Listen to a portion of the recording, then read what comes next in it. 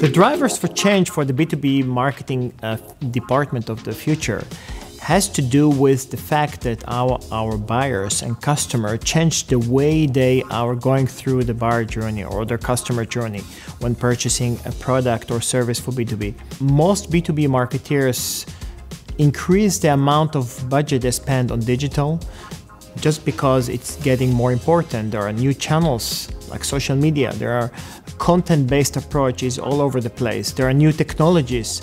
Data analytics becomes really, really important.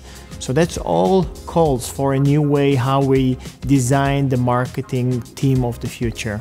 The B2B marketing of the future it will be different in a sense that it will increase the footprint when it's coming to digital interaction. As it's becoming more and more important, also the way our buyers and customers go through the digital interaction.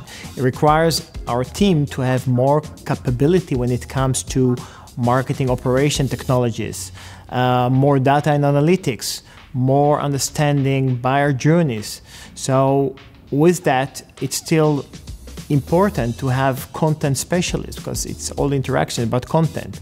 But the regular designers will be replaced by UX designers, as they need to understand the interaction and make it easier and more convenient for the buyer. And divide your marketing team into multidisciplinary teams that are able to improve stages of the buyer and customer journey.